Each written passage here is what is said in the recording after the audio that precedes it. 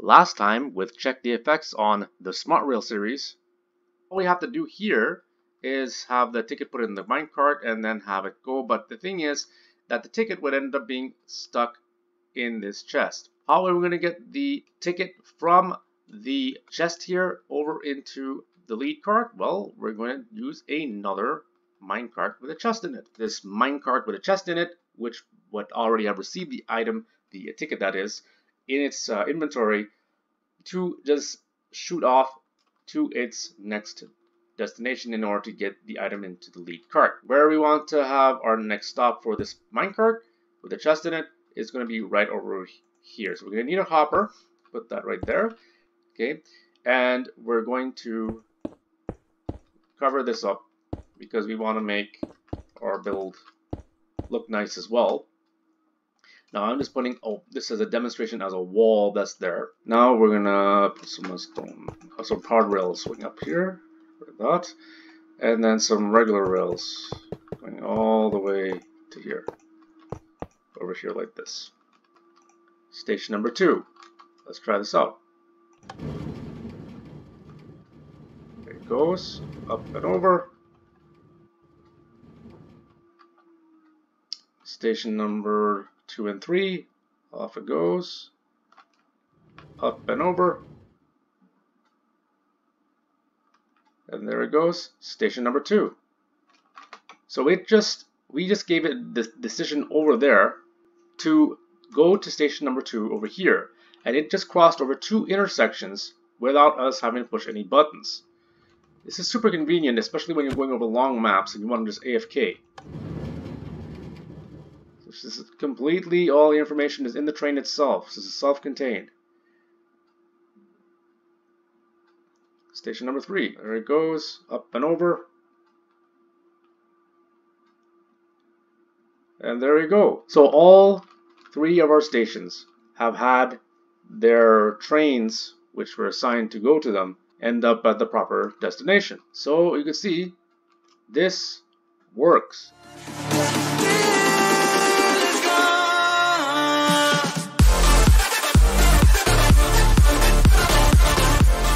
Hey everybody, it's Check the Effects coming at you with another Minecraft tutorial, and today we're continuing on with the SmartRail series. In our last tutorial we discussed how we ended up getting the ticket from the binary brain after it's been dropped off there back into the lead cart, and we discussed that and we managed to get that working just fine. Today we're going to be discussing what do we do to prevent any type of collisions or interference when we have 2 minecart trains coming one after the other towards the same intersection, and the second one is almost hot on the heels of the first one.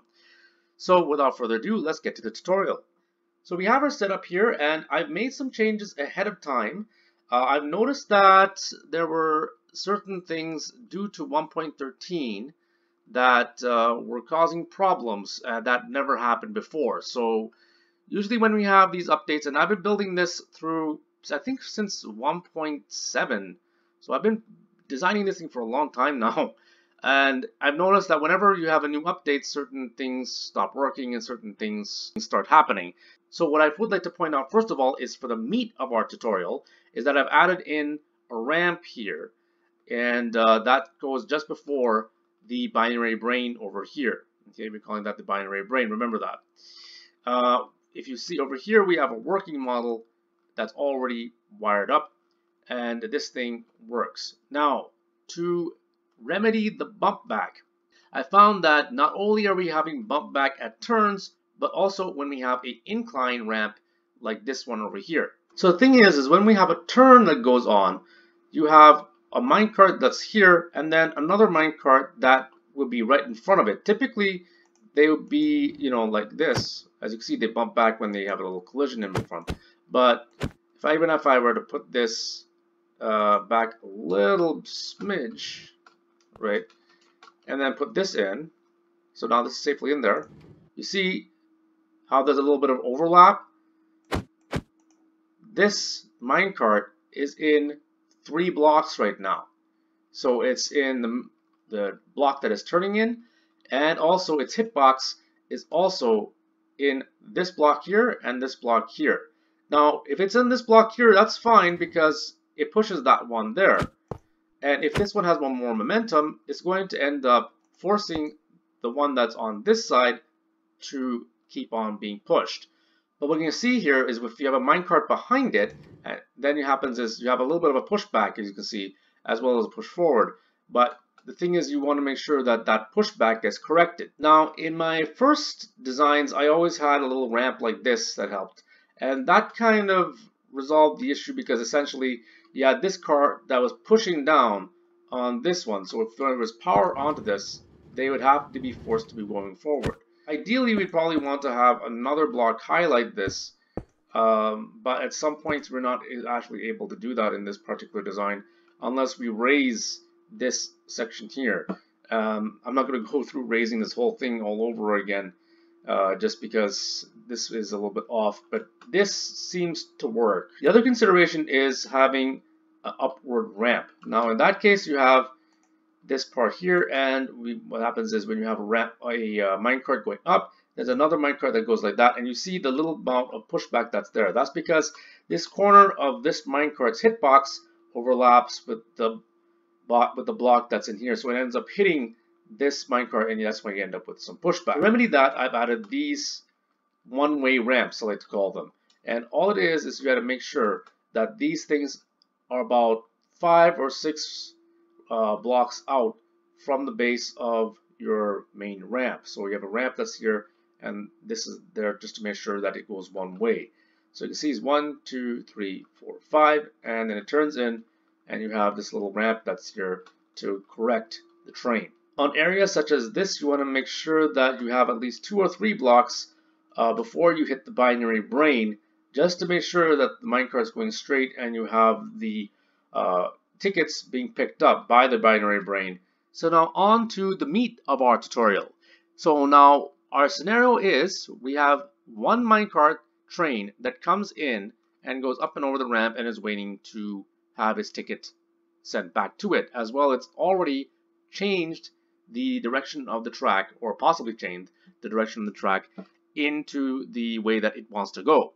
Then we have another minecart train coming up behind it, which would also switch the rail to the way that it wants to go, and if not stopped, it can actually even crash into the train that's in front of it, and they end up going as one train and the whole system gets messed up. To remedy this, we have a buffer ramp, or a ramp that is used to keep the second minecart train at bay and hold it in place while the other minecart train is processed and crosses safely at the intersection in the correct direction.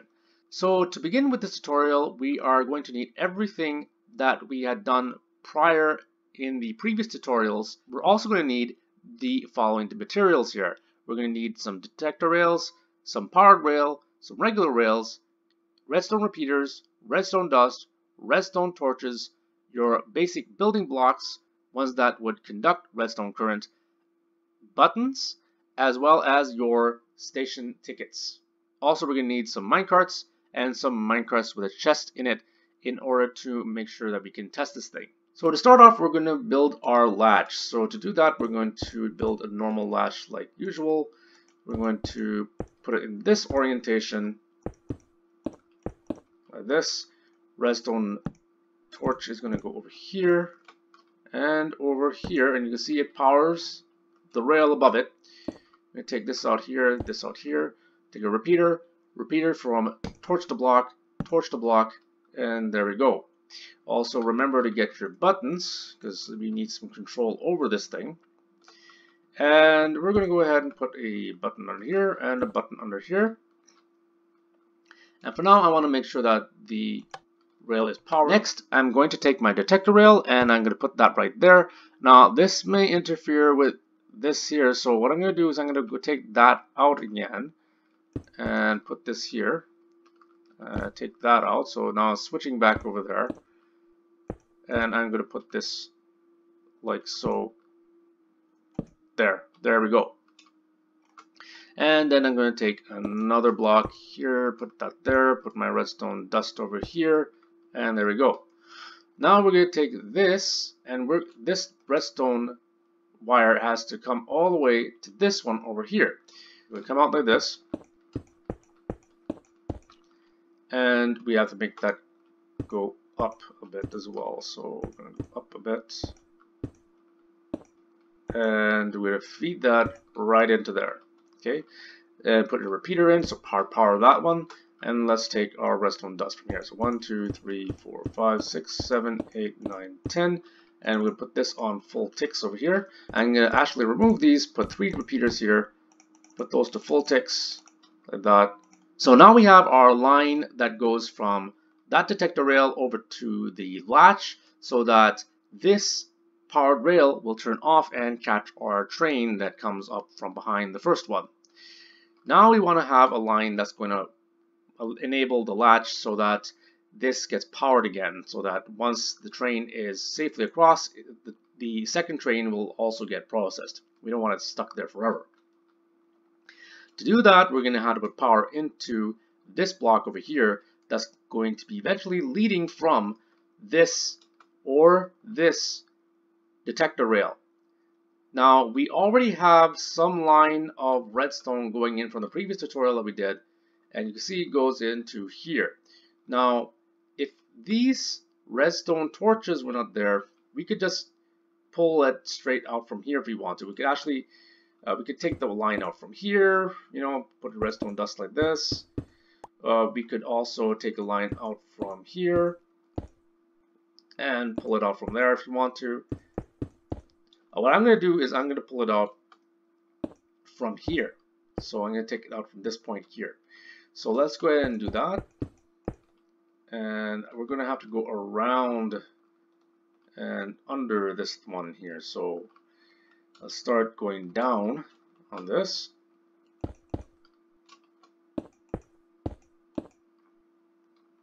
And we'll have to go around like that. So this is going to be quite a bit of a ways, but let's see if I make it across like that. Yep, it's some way from there. Let's go ahead and do that. Okay, and we have our latch that's over there, so we want to start bringing this over up in here. I'm going to bring it a little bit further back. Okay, bring that up like that. This, oh, don't want it too close to this redstone torch. And let's bring that over this way. And like that. And like that. There we go. So I'm going to put a repeater in here and we're going to feed our redstone dust into that. So get rid of the excess blocks that are here, because we don't need those. And we're going to then take your redstone dust and we're going to take this out from here. So we don't really need a repeater here because we got a redstone torch that's sending the signal here. So that's going to be a full redstone signal strength. So we have 1, 2, 3, 4, 5, 6, 7, 8, 9, 10, 11, 12, 13, 14. So after the 14th one, this you get a signal here at 15, but it's just my own preference that I'd like putting it at the 15th block just to be safe. So we have 1, 2, 3, 4, 5, 6, 7, 8, 9, 10, 11, and come around here, 12, 13, 14. So I'm going to pull back one because it's not going to make the turn. So put this back here. 1, 2, 3, 4. And there we go. We have our line of redstone wire to reset this. And that's pretty much all there is to it. So let's go ahead and test this out. For further testing, I found out that this little spot here can be a bit tight. So if you can, try to avoid turns like this. That is a mistake on my part. I would suggest instead keeping this down by 1 block at least. So sending it down a block would greatly help this. But in order to remedy this particular type of situation, I've modified the one-way ramps so that you have 3 powered rail at a complete angle with no flat rail over here, so that it forces it to get pushed down over here. So let's go ahead and test this out. So we're going to go for station number 1 and station number 2. What the heck? Okay, so let's let this one go. Then we let this one go. Go.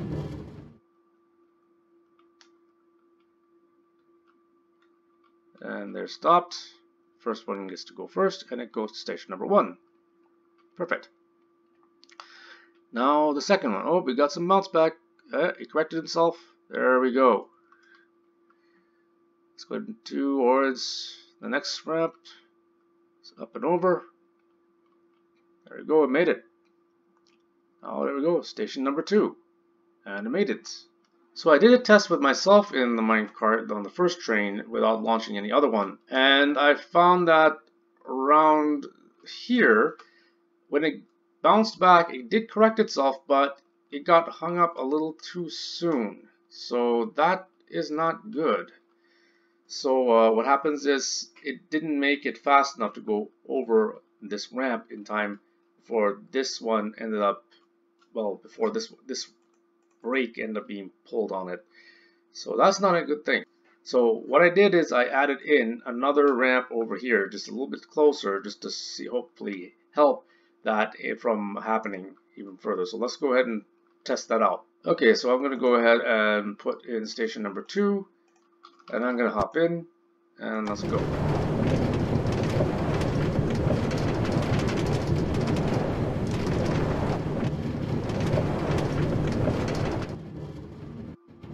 Okay, here we go. Train switched.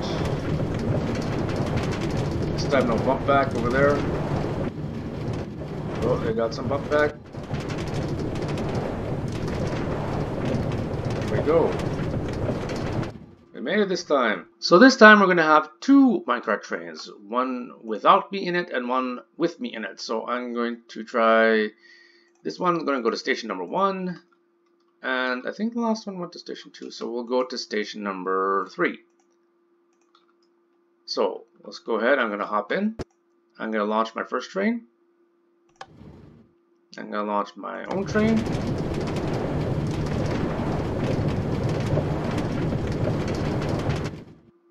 Goes.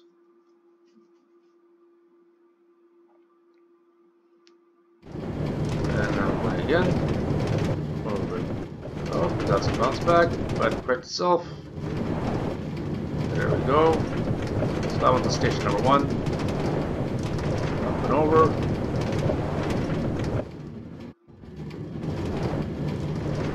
And station number 3. There we go.